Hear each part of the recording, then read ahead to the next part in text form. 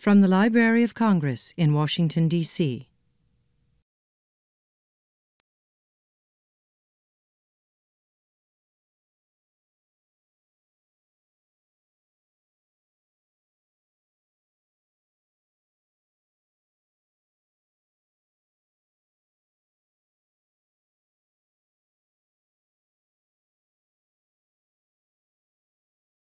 We're very pleased to have you this evening for a special talk, which is well-timed for Valentine's Day this weekend.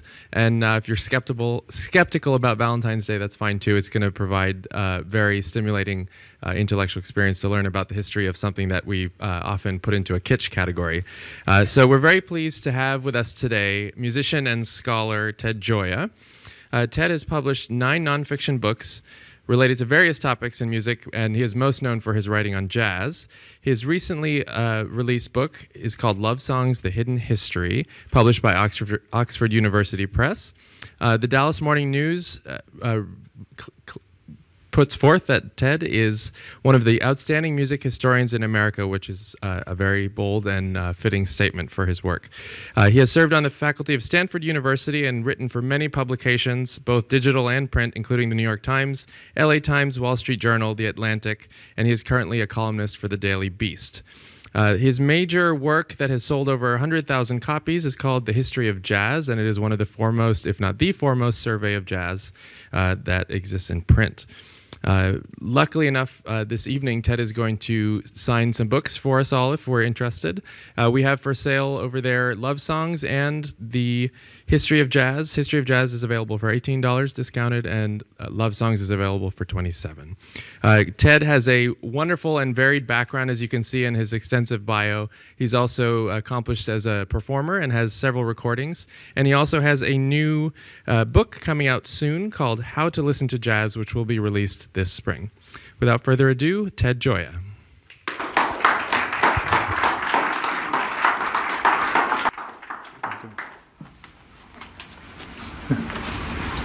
Good evening. Thank you for coming out on such a chilly night.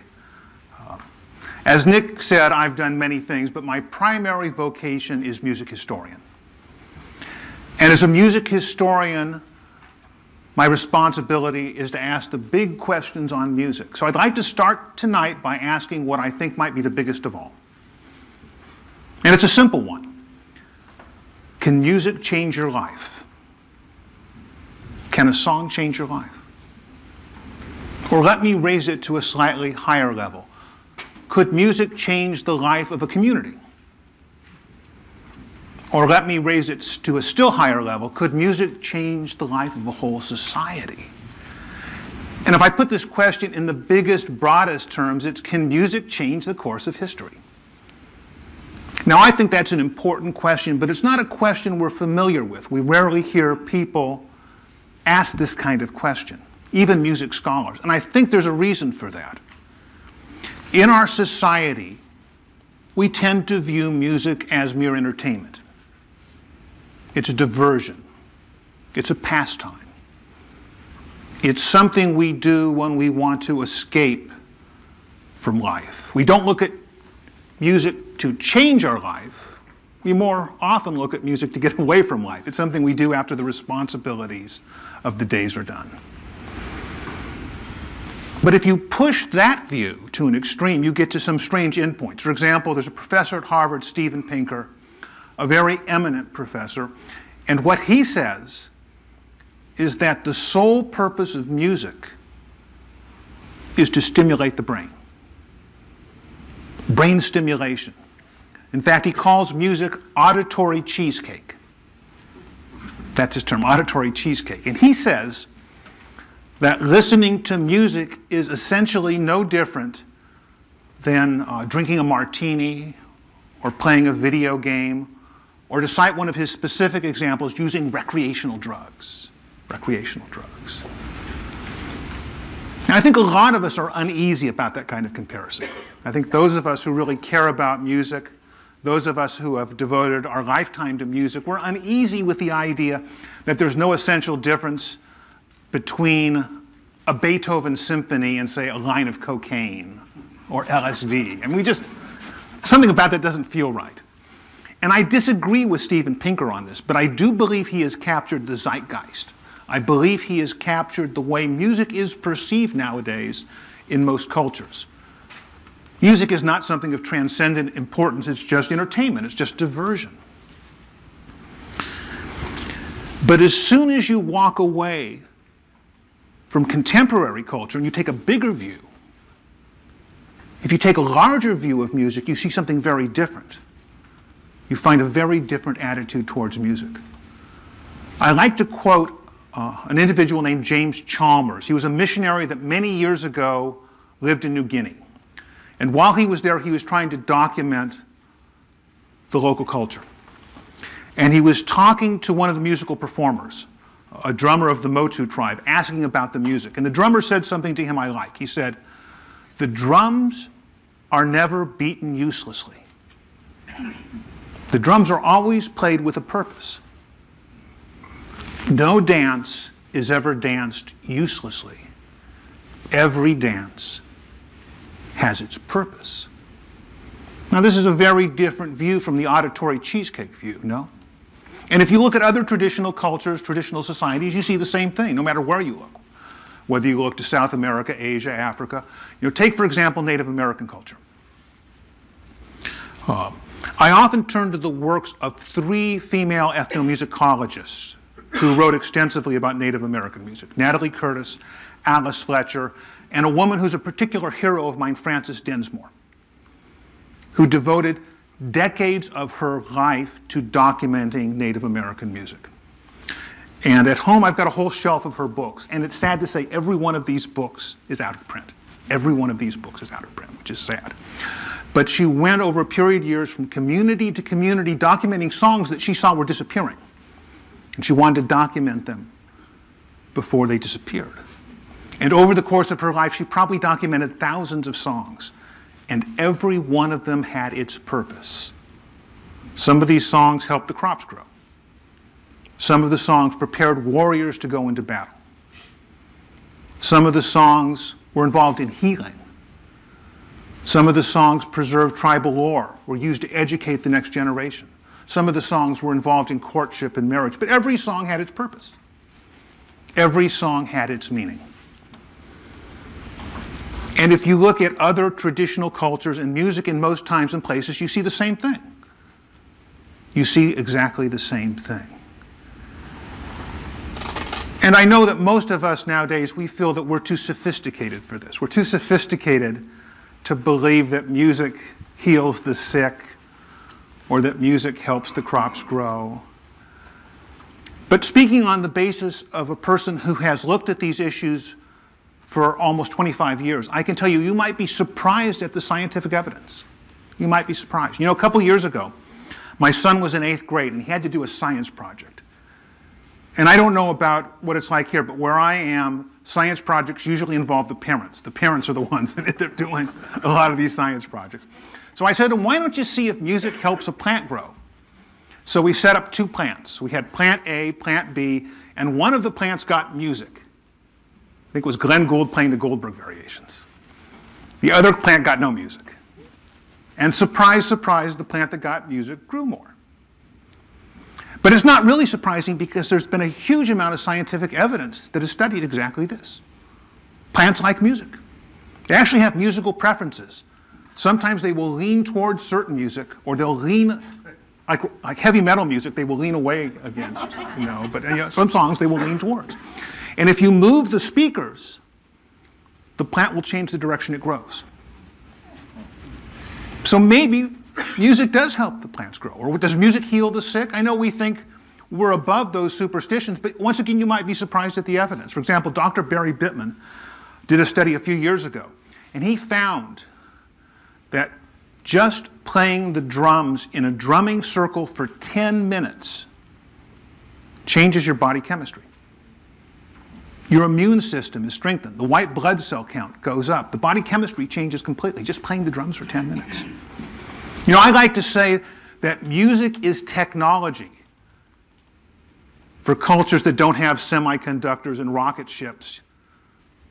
Music is the first technology. And if I had time, I could give you hundreds of examples of music as technology solving problems for cultures. And even if we go back to the heart of Western culture, if we go back to the origins of Western culture, we see the same thing. You know, let's go back to Aristotle. You can't get much more old school than Aristotle. Aristotle wrote a book called The Politics. This is one of the two foundational books in political science. If you study ancient political science, you'll read Plato's Republic and Aristotle's Politics. And in Aristotle's Politics, he talks at length about music. Now that's surprising to begin with, isn't it? That in a book on politics, Aristotle will write about music.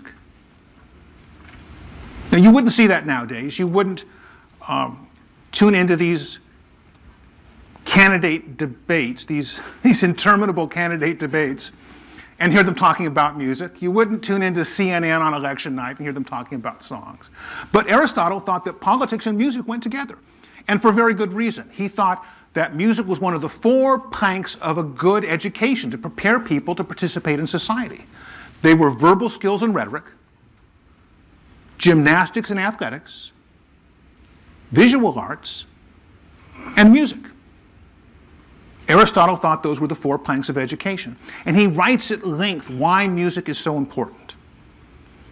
And he gives his reasons. And I think these are important to consider. He says, first of all, that music instills virtue in people. He says music builds our character. He says music makes work less toilsome for the worker. Music uplifts our spirits. He goes on, and then at the very end of his list, he says, and yes, it is entertaining. But this is at the end, so you can see for Aristotle, this is almost the least important thing on the list, the entertainment value. All these other things are more important. And if I had to describe my vocation as a music historian, I would say I have tried to take Aristotle seriously. Because I think in society today we have flip-flopped Aristotle. All these other things we've forgotten about. We know that music is entertaining, and there's a whole entertainment industry. Multi-billion-dollar entertainment industry that controls how we think about music. But it misses all these other factors. It misses them. Even the words Aristotle uses sound strange to us now. When's the last time you were in a conversation with somebody and they used the word virtue? When's the last time you were in a conversation with somebody and they used the word character? Those words have disappeared from our discourse. But that's a different talk. That's a subject for a different day. I'm going to talk about music now. So I've tried to take Aristotle seriously. And I've tried to focus on the way music has these larger powers, these transcendent powers, because I believe music is a source of enchantment in our life.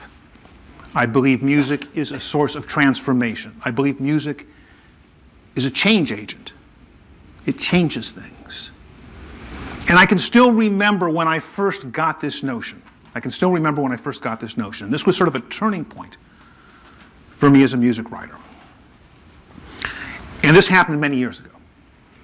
And it was due to a person who really changed my mind about music. And it was a person I never met. His name was Arthur Danto. And Arthur Danto was an interesting fellow.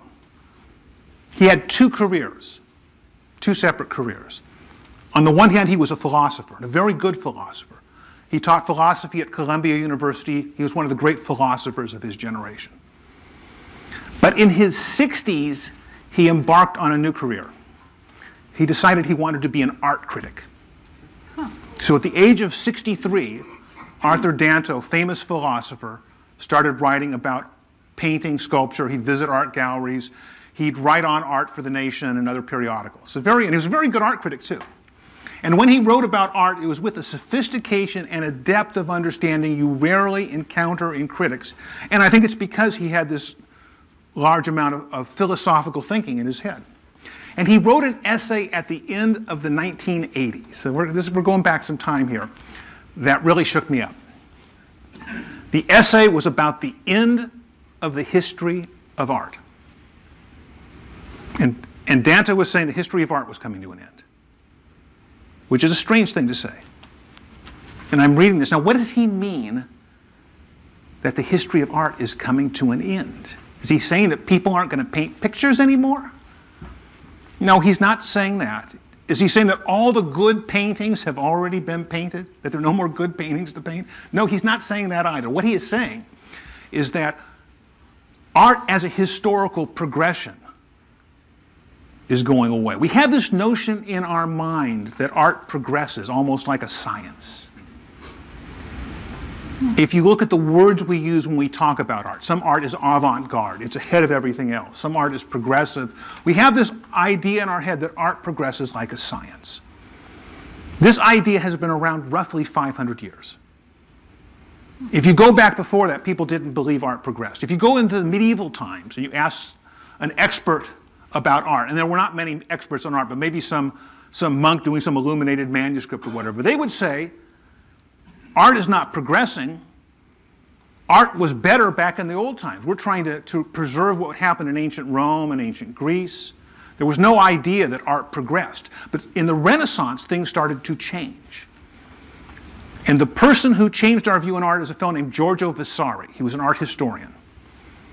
He was writing about Renaissance art, and he saw that things now were progressing. And he isolated on a painter named Cimabue, who he thought was the person who really broke away from the constraints of medieval art and started making painting more realistic. And then the next generation came. There was a painter named Giotto. And Giotto took what Cimabue had done and added new techniques and passed these on to posterity. So then you get Masaccio, who brings in new elements of perspective, new mathematical findings, and you see art is progressing. And then Leonardo da Vinci comes with the golden triangle, and step by step, every generation, the art progresses. And the same thing you could say was happening in music as well. It's no exaggeration to say that Mozart took what he learned from Haydn and added new techniques, almost like a scientist would have new findings, and passed it on to the next generation. And Beethoven took from Mozart and added to it, and Mahler took from Beethoven and added to it. And art, it looked like for about 500 years, progressed. But what Danto said is this all stopped in the 1950s and 1960s. Art stopped progressing. He was looking at Andy Warhol, and you see Warhol was painting pictures of Campbell's soup cans. He said, you can't say this is progressing over Jackson Pollock. You know, Jackson Pollock a few years earlier was doing abstract expressionism. He was actually taking cans of paint and throwing it on canvases. Well, you can't say the soup can is progressing from that. You can't say that Jackson Pollock is progressing from Salvador Dali's surrealism. I mean, art is changing, but it's changing the way the weather changes. There's no more progress in art. And the same thing is true in music, he would claim. You can't say John Cage is building on the foundations of Aaron Copland. You can't say that Philip Glass is building on the foundations of John Cage. And so what Danto said is the history of art as a progression stopped in the 1950s and 1960s. There's no more progress in art. It might fluctuate the way fashions out of Paris fluctuate, but there's no more progress. And then Danto said the thing that shook me up. He said, what do you do now if you're an artist? If you're an artist nowadays, what do you do? He said, well, art has to go back to what has always been its primary purpose. Art has to go back to what has always been its primary purpose. And you're wondering, well, what is this? What has always been, what is art? He says, art has to go back to fulfilling human needs. Art has to meet human needs. Now, I'm reading this like in 1989. I was a much younger man then. And I'm reading this, and I have no idea what he is talking about. I'm trying to learn to be a jazz pianist then. So I'm practicing how to play I Got Rhythm Changes in all 12 keys. You know, what human needs am I meeting doing that? I turn on the radio, and there's a Beatles song. You know, what human needs are being met? And I thought, well, Arthur Danto is a smart guy, but I have no clue what he's talking about here. But you know, over the next few years, as I researched music more deeply, as I researched the history of music more deeply, I understood that Danto, in fact, was correct. That Danto was right, that in most times and places, musicians are not trying to be scientists. They're not trying to create progress. They're integrated into the life of their community. They are meeting human needs on a daily basis.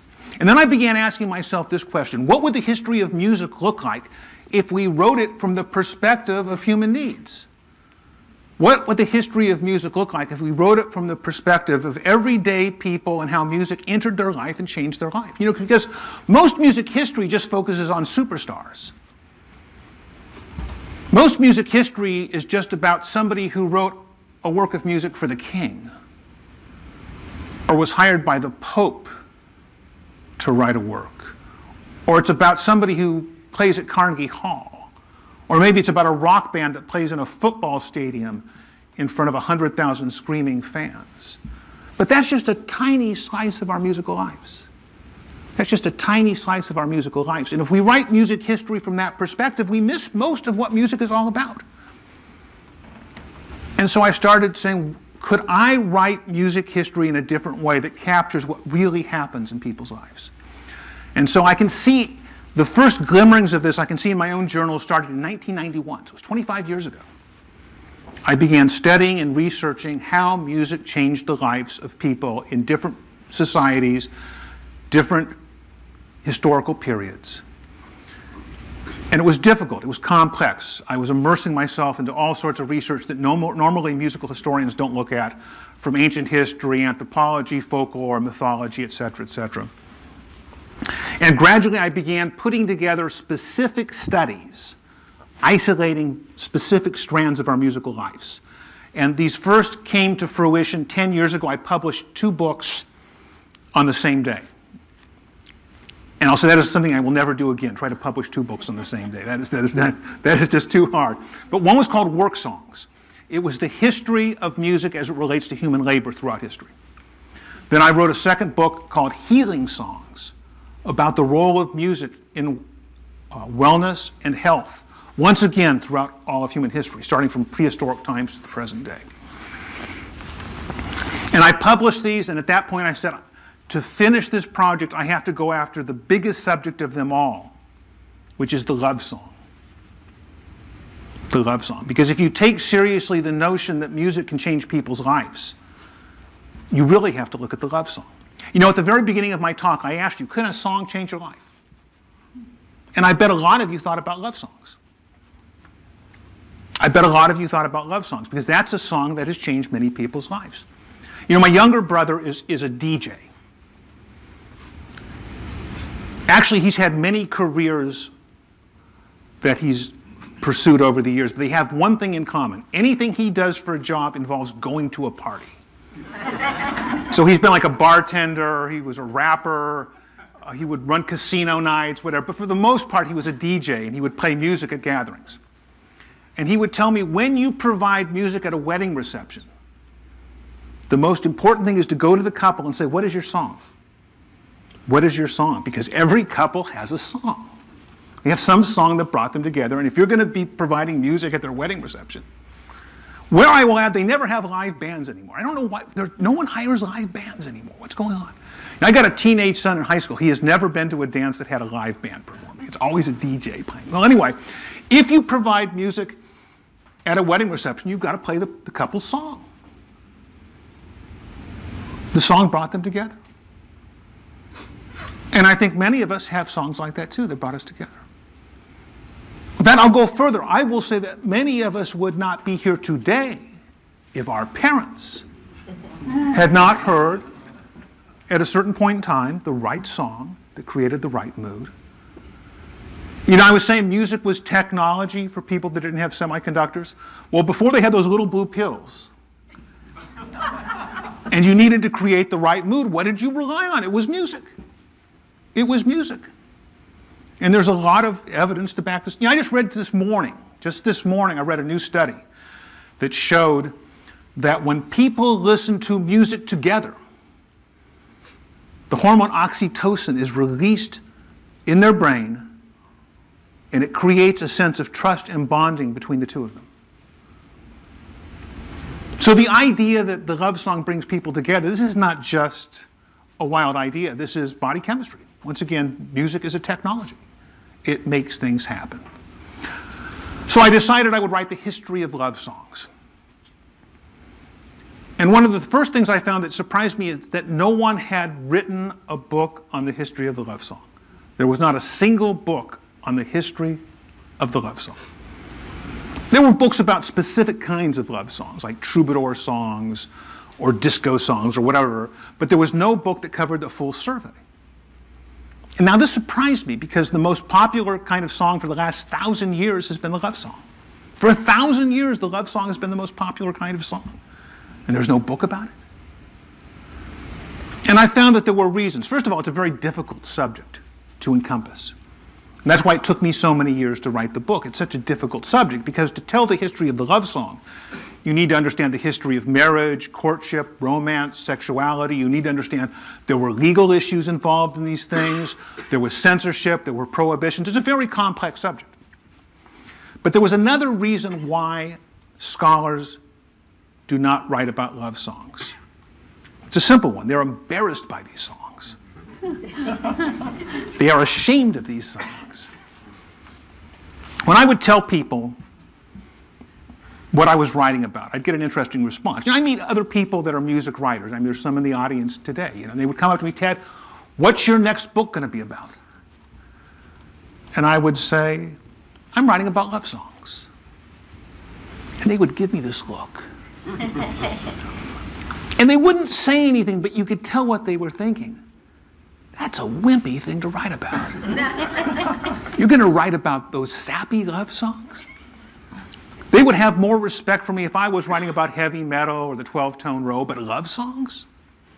Yet I know that if you saw their albums, if you saw their playlist, it's filled with love songs just like all of our playlists are filled with love songs. I know these love songs. You know these love songs. We all know these love songs. We all know the words to hundreds of love songs. Don't we? And when we're in the car alone and no one can see us and it's on the radio, we will even sing along. Just look in your rearview mirror. You can see people love songs. But we're ashamed of them. It's interesting. There's a music critic I like named Dave Hickey, and he said something. He said 90% of music is about love. But music critics want to write about the other 10%. 90% of the music out there is about love, but music critics want to write about the other 10%. And I think that's true. Where did we get this shame? Now, Darwin would have told us there's nothing to be embarrassed here. Darwin thought that all music was a love song. He thought the sole purpose of music was courtship. If you read his book, The Descent of Man, he spends a lot of time talking about music. And he believes music is part of sexual selection, brings couples together. It's the sole biological, evolutionary purpose of music in Darwin's mind. But you know, when I first read Darwin about this, I was unconvinced, because if you read him, all he talks about is bird songs. In fact, he spends more time writing about bird music than human music. And he doesn't even mention gorillas, chimps, monkeys. You know this hierarchy, all our closer relatives. He just skips them completely. And for a good reason, because they don't have love songs. There are no gorilla love songs. We've learned something tonight. There's a guy, Leonard Williams, a musician. He's father of the classical guitarist John Williams. Not the film composer, not the Star Wars, not that John Williams, but there was a classical guitarist, John Williams. His dad, Leonard Williams, was a great musician and also lived with monkeys for many years, was an expert on monkeys. And he had the privilege of being able to hear monkeys on a regular basis fornicating. I perhaps should say he had the dubious privilege of hearing monkeys fornicating on a regular basis. And he said, they do not sing. There is no singing in monkey courtship. They might grumble or growl or roar or murmur, but there is no singing. So I was very skeptical of Darwin. I was very skeptical of Darwin because I thought his reasoning didn't hold up. But you know, in the last 5-10 years, a lot of new evidence has come out to support Darwin. And it's all about body chemistry. You know, this study I just talked about at the beginning of my talk about the oxytocin release. You know, the hormones we now know involved in sexual behavior and courtship are the same ones correlated with musical receptivity and musical talent. There's a growing body of evidence that I write about in my book. I'm not going to go at length there, but there's a growing body of evidence that to some extent, survival of the fittest is survival of the most musical. So I have come to accept that Darwin is right. I've come to accept that. But you know, I should have figured that out long ago. I should have figured out long ago that music was linked to sexual behavior. All you need to do is read the biographies of these rock musicians. And you read about Mick Jagger, who has had, what, 3,000 sexual partners. And Gene Simmons actually keeps a list, the singer of Kiss. Who knows what he looks like behind that clown makeup, you know? But he's actually kept a list of the 5,800 and whatever women that he slept with. Whatever. So I should have figured this out long ago, that there is some connection here. And there have been studies now to document this. This is an interesting study. This was done a few years ago. They had a guy go up to random women on the street in France and ask them for their phone number. He would ask them for their phone number. You look so lovely. Would you? I don't do a good French accent, but would you give me your phone number? What he found was that 14% of the women would give a total stranger who approached them on the street a phone number. The next day, the same guy went to the same neighborhood, same question, only now he's carrying a guitar case. Do you think this changed the results? Yes. Day 1, 14%. Day 2, 31%. I see some guy writing this down back there. So this is useful information. You're glad you came out on a cold night to learn this stuff. Here's the best part of the study. The third day they tested it, same guy, same neighborhood. Only this time he's carrying an athletic bag, like he just worked out. Only 9% of the women gave him their phone number. So guys, if you think by working out you're beginning to become more attracted to women, forget it. Don't go to the gym, learn to play the guitar. Or actually just buy a guitar, just hold the case. You don't even need to learn. There was another study done, very similar one, based on Facebook friend requests. And in this study, a guy sent a woman who was a complete stranger a Facebook friend request. And what he found was that 9% of women would accept a Facebook friend request from a total stranger. But when the picture of him in his profile showed him playing a guitar, it went up to 28%. So once again, Darwin was probably right. There is some connection between music and sexual selection that we only dimly understand. We only dimly understand now. But we're ashamed of it. And where did we get this shame? I think the shame came from the Romans. I think our embarrassment about love songs came from the ancient Romans. You know, C.S. Lewis wrote a book in the 1930s. Now, you probably know of C.S. Lewis from his Narnia stories, which have been made into these blockbuster movies, or you may know his writings on religion. But C.S. Lewis was also a great scholar. Taught at Oxford, was an expert in medieval literature.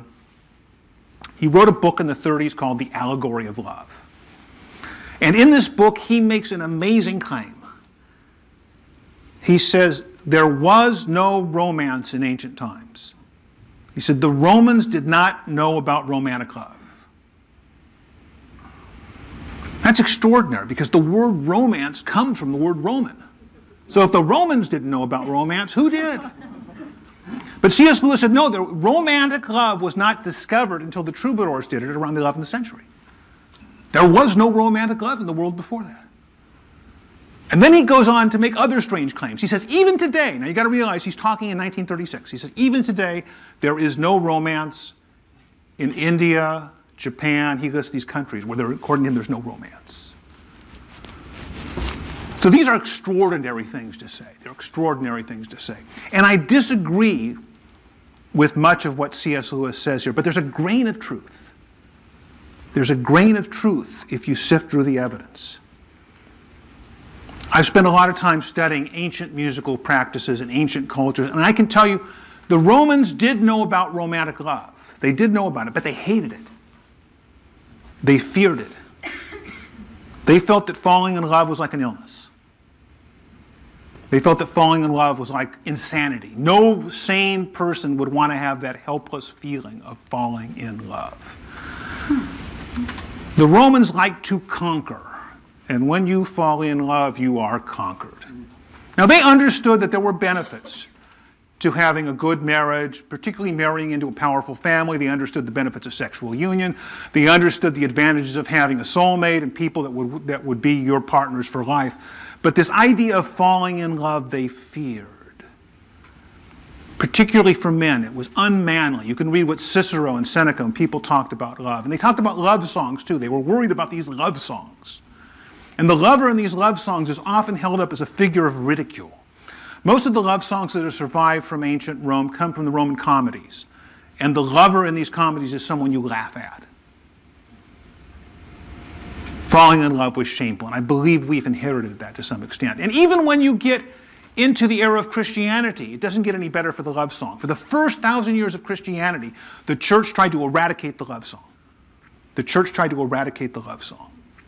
And the best way of proving this is I could go to a scholar and say, show me love songs in Europe in the vernacular languages, not Latin and Greek, but the language of the common people in France, Italy, Spain, England. Show me the love songs in the vernacular language from the first 1,000 years of Christianity. And they will not be able to find one.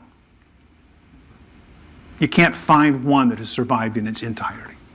Oh, you'll get a few lines. You know, someone will be doing an illuminated manuscript, and they'll be writing the Epistle of Paul and the book of Revelation, and in the margin you'll find a few lines of a dirty love song.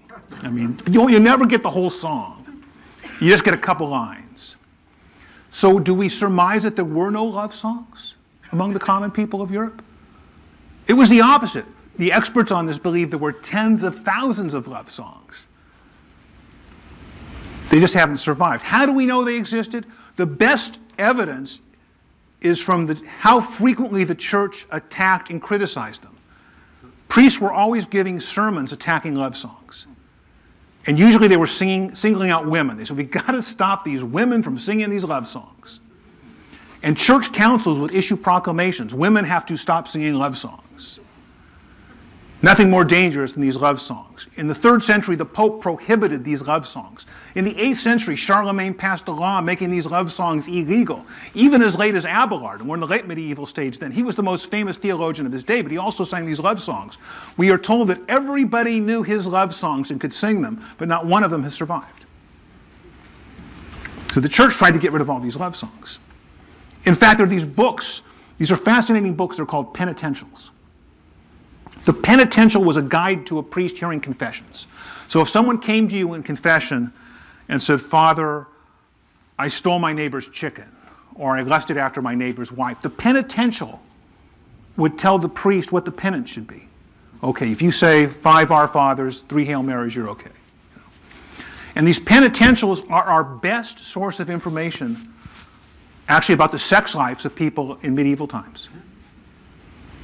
This is a side note. What sexual sin do you think is mentioned most frequently in these books? Sex with animals. That is the most frequently mentioned sex. So just put that there. But anyway, 3 of these penitentials mention love songs and say that singing a love song is a sin that cannot be forgiven. It cannot be forgiven. You sing that love song, you're going to burn in hellfire. Now you go off with that sheep and the goat, we can handle that, but you can't sing these love songs. It's extraordinary. So you get an idea. For 1,000 years, the church tried to eradicate the love song. But finally, the love song came out into the open. Came out in the open with the troubadours. And why is that? It's because now the king was singing love songs. The nobility was singing love songs. You know that the inventor of the troubadour love song, we're told, was a duke. So what do you do when the duke starts singing love songs? So the church lost this battle. The love songs come out in the open, and the nobility in the south of France is given credit for inventing the Western love song. But did they really? Did they really? What about all these women that were chastised by the church for 1,000 years? Or even more interestingly, there's a whole chapter of this that's never been written before. And I got a whole stack of books at home on the troubadours. None of them mention the female slave singers in the Muslim world, who 100, 200 years before the troubadours were singing love songs almost identical to the ones that were supposedly invented in the south of France in the 11th century. In the Muslim world, female slave singers would sing about love. The epicenter was Baghdad. These songs spread through North Africa, and then after the Muslim conquest of Spain, they came into Spain. And then, finally, just a few miles away in the south of France, the nobles start singing almost the exact same songs that these female slave singers in the Muslim world were doing. And historians have not picked up on this. They've ignored this. They give the credit to the nobles, but they forget this whole hidden history of the love song. And all of a sudden, when you see this, things start making sense. The king is singing love songs, the nobility is singing love songs, and they're talking about being a slave to love. Well, how can the king be a slave? But it starts to make sense when you realize that the people they took these songs from were actually slaves. Were actually slaves. You would be surprised how much of the history of the love song was created by slaves. You go back to ancient Rome, you remember I talked about these Roman comedies? That music was all played by slaves. The music was written by slaves. Often they would have performances and a slave would get on stage and sing the song because it was not respectable for a Roman citizen to sing. You remember that story about Nero fiddling while Rome burned and what a scandal it was? The scandal wasn't that Rome burned, because you can't stop a fire. The scandal was that the emperor was playing music. It was scandalous. So the innovations in love songs in ancient times came from slaves. The innovations in the Middle Ages came from slaves in the underclass. Now, what about more recent times? What about more recent times? What about the United States? I'll ask a question. What was the most popular love song in America in 1850? By far, the most popular love song in America in 1850 was "Oh, Susanna." Oh, Susanna, oh, don't you cry for me, 'cause I come from Alabama with a banjo on my knee. It was written by Stephen Foster, white guy from the North. But he was imitating the slave songs of the South. And those slaves didn't have access to music publishers and copyright, but Stephen Foster did. And this was a great innovation in the love song. Came out of the slave community. Then fast forward to later times. And I would say the most important innovations in the love songs in the 20th century came from the descendants of slaves. In the year 1900, if you had gotten experts on music, people who really knew music, in the year 1900 and asked them, what is going to be the future of popular music in the 20th century? Predict the future of popular music in the 20th century, what would they have said? What they would have said is, the exciting popular music in 1900 is all coming from Europe.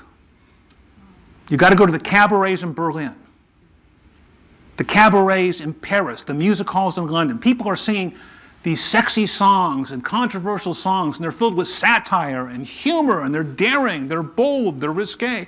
Meanwhile, in the United States, the hit songs of 1900 were boring.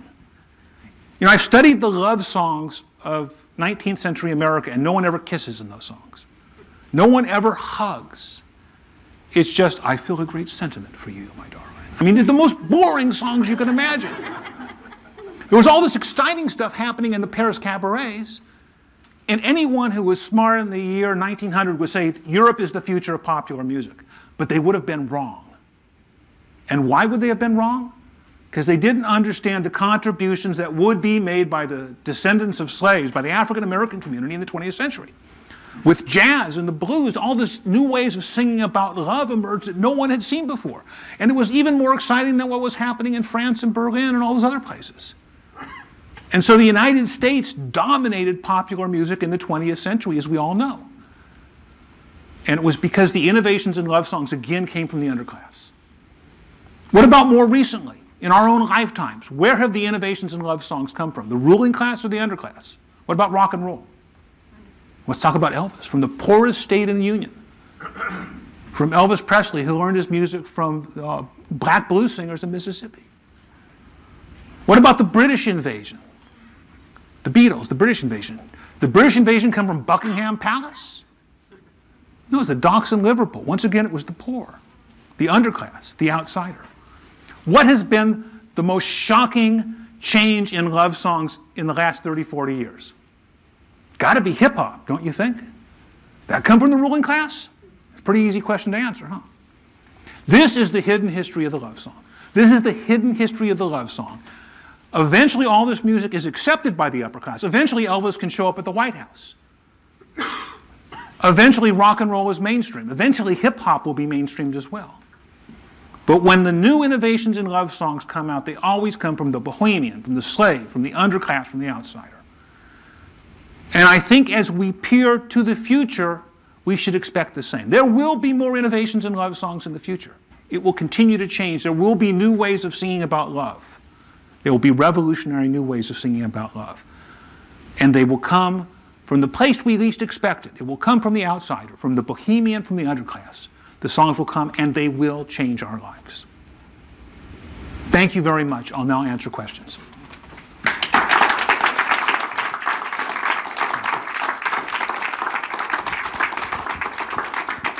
Anybody have a question? There's a microphone that'll be going around if you have a question.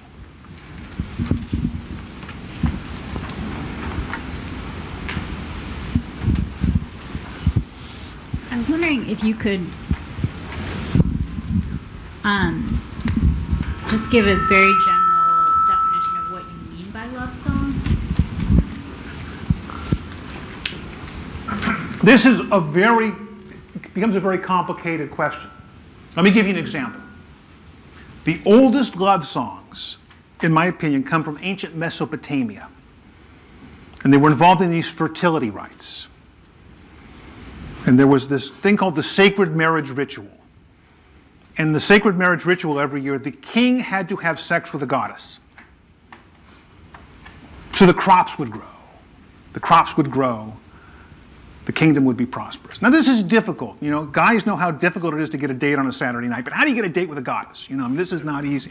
So the high priestess had to step in and perform this ritual with the king. And the scholars debate endlessly whether did they actually have sex. I mean, this is the debate. They go off to the temple, the king and the high priestess, and the sacred marriage ritual takes place, and then the crops grow. And there are these songs. There are songs that are associated with the sacred marriage ritual, which I call the first love songs. But a lot of people read these songs and say, this isn't about love, it's just about sex. You can't call that a love song, it's just a sex song. But I will point out, people say the same things today about Miley Cyrus, Madonna, you know, Beyonce, whatever. So, I mean, in many ways, we've just come full circle. We're back to ancient Mesopotamia. My view is I define the love song broadly. Songs that bring people together in various romantic ways, in some ways, sometimes just sexual ways. It's very hard to distinguish the difference between love and sex in a song, but it's hard in life, isn't it? I mean, we've all had relationships. Well, what is this? You know, what kind of relationship am I actually in? So I didn't try to slice hairs in half. I took a broad view, and anything that brings people together, even if it's an ancient king and a high priestess in a sacred marriage ritual, I call a love song. Yes. What is it about? Here, wait for the microphone here.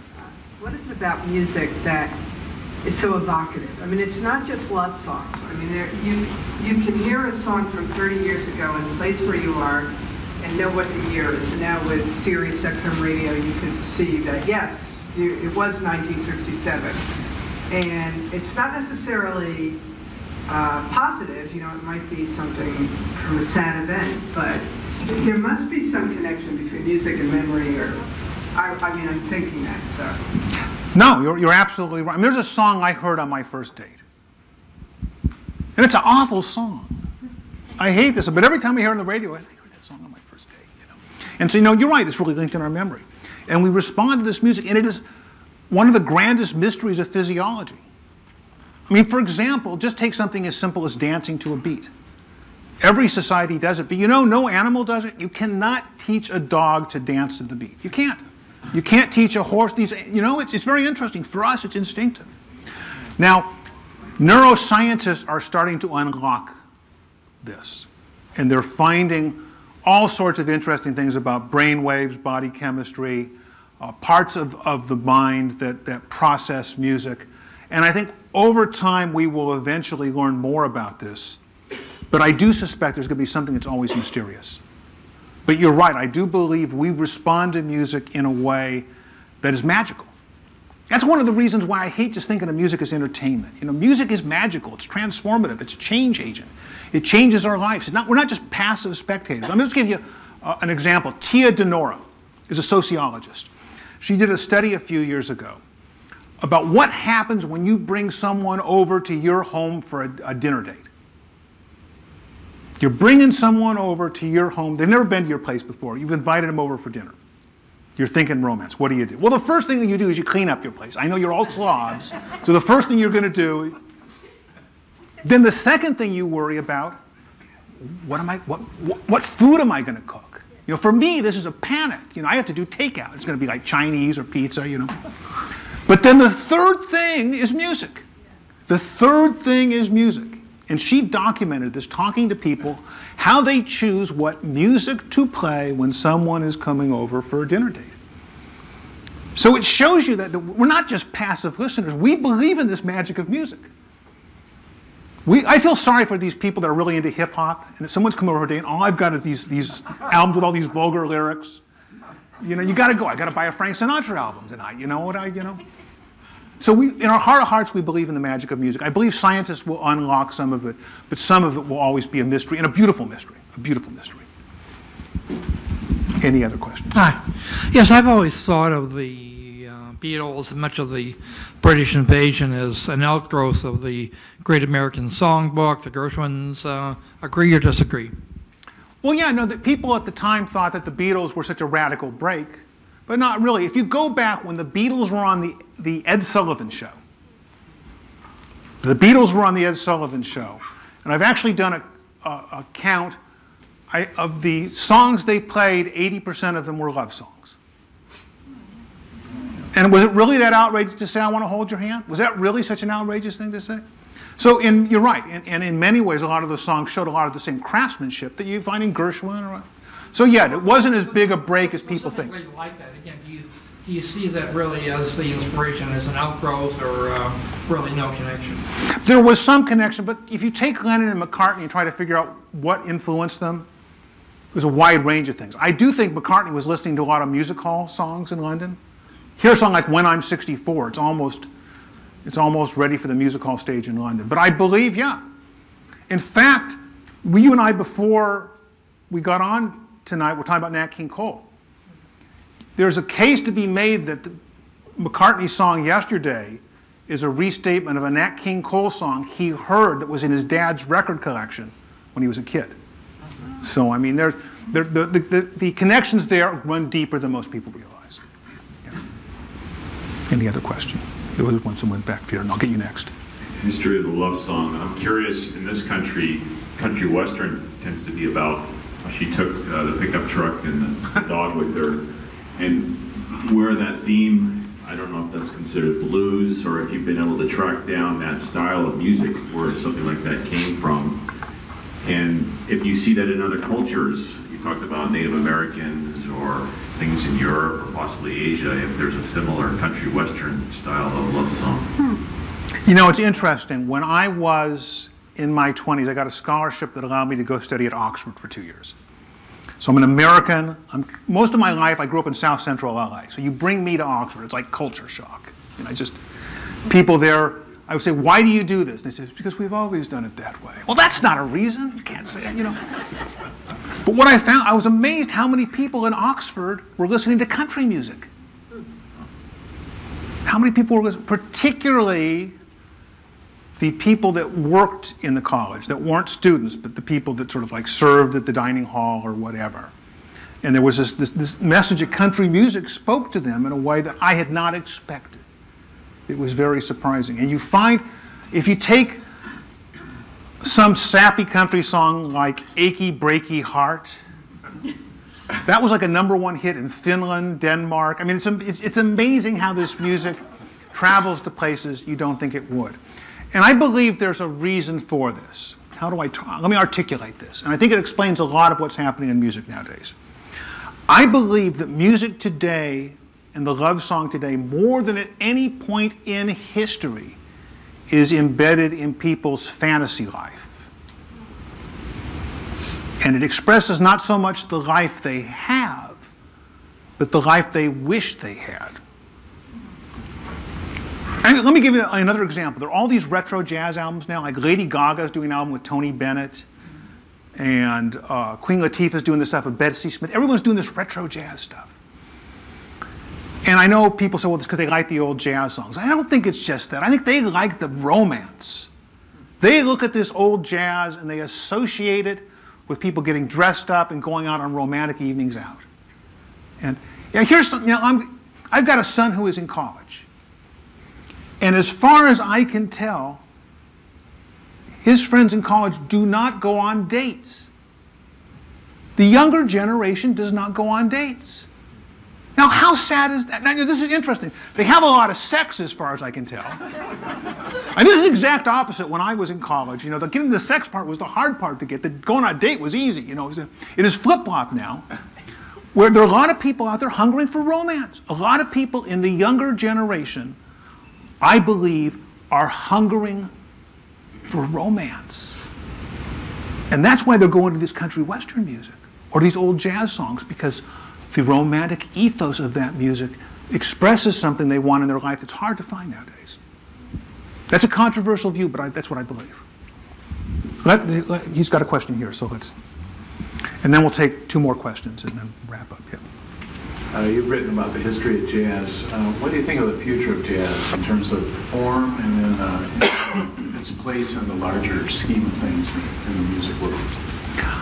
I've got a book coming out in May called How to Listen to Jazz.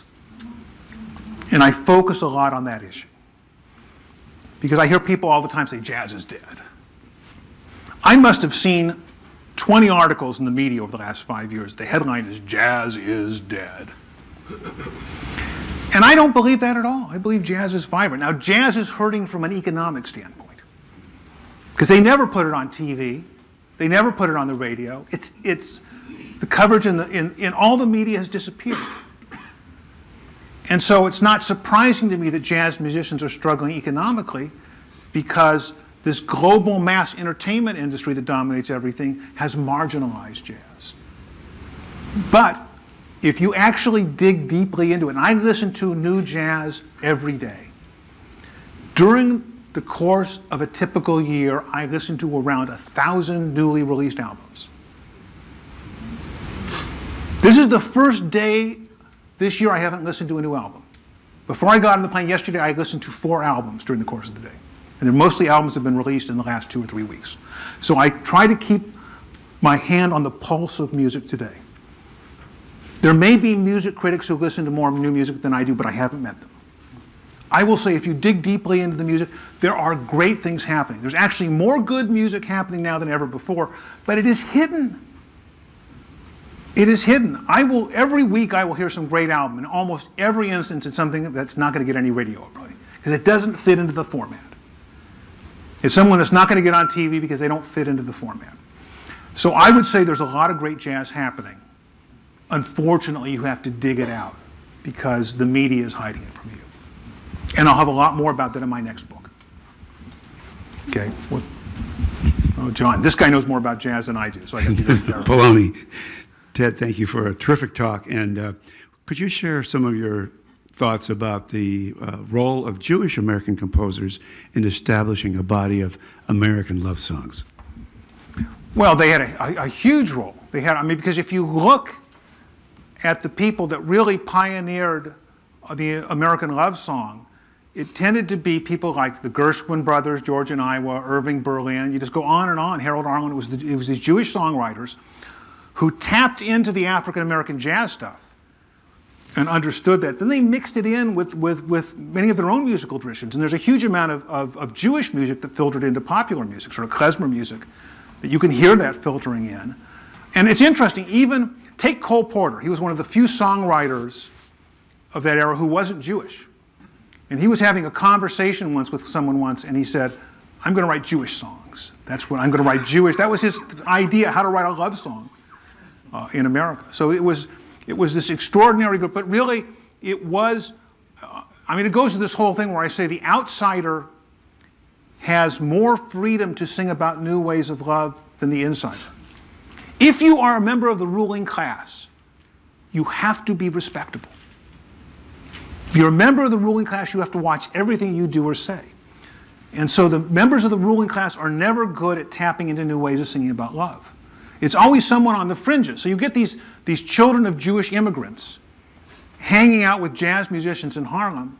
I'm not surprised at all that they came up with the innovation, because they didn't have they had less of this sense of shame I'm talking about. They had this a greater willingness to experiment. So yeah, we wouldn't have the modern love song without the Jewish American composers. One last question. Hi, Ted. Great discussion. I had my question to you was regarding, you had mentioned about how love music came from slaves and primarily in the Muslim culture, and how that kind of affected certain things. But I'm curious, in your research, did anything come up regards to African sort of music? And because I grew up in Africa, and a lot of the love songs when I was coming up, you never knew them as love songs. Like, I didn't know what they meant. When, the adults would be singing and you just kind of sing along, but you didn't know what it meant until you got older and you were like, oh, that was what they were talking about. but in any case, I'm curious to see, to hear from you if there, in your research, was there any, correlation with, African American slaves, that kind of cycle. If you go back into the historical sources, first of all, the great tragedy is the scarcity of historical sources. Because one of the great questions is, if you had gone around Africa in the year 1000, 1200, 1400, what music would you have heard? And the sources are not good ones. You can read what Herodotus, a Greek, said. There's a great book by a guy named Mungo Park. He was an African traveler, and he was exploring the interior of Africa. This would have been 500 years ago, 400, 500 years ago. And he was sold into slavery in Africa, and was traveled from community to community. And eventually, 2 years later, he got back to the coast, to a European settlement, in tatters of clothing and with some paper where he had written everything he had seen in those 2 years. And it's called his Travels in Mungo Park. In this book, he encounters music everywhere, and all kinds of music. It's extraordinary. You just, wow. And there are they're just these little snippets of information we have. For example, if you go back in the late medieval period, there's a writing from a Christian source about an African musician who had traveled into Spain and was singing a love song that they found shocking and scandalous. There are paintings from Spain in the late medieval period that will show bands playing, and there will be black musicians and white musicians in the painting. And the black musician is sort of in the center of prominence where the leader of the band would be. So you have all these little snippets of clues, and you'd love to have a bigger picture. But the preponderance of evidence suggests that there was an extraordinary musical culture in Africa throughout this whole period, and a lot of it was focused on love. A lot of it was focused on love. And when I say these Muslim slave singers, I have to say these slaves were not Muslims themselves for the most part. These were people from conquest. So a lot of them were from parts of Africa, Ethiopia, wherever. And they were the innovators in the love song. So even though when I call them Muslim slave singers, that's misleading. In many ways, a lot of them were Africans who were bringing their own musical traditions together and singing these songs. So that's a history that still has not been adequately written. It still has not been adequately written, but there's a rich history there to be found. Okay, any other questions? I'm happy to answer afterwards or sign books. Thank you for coming. You've been a wonderful audience. This has been a presentation of the Library of Congress. Visit us at loc.gov.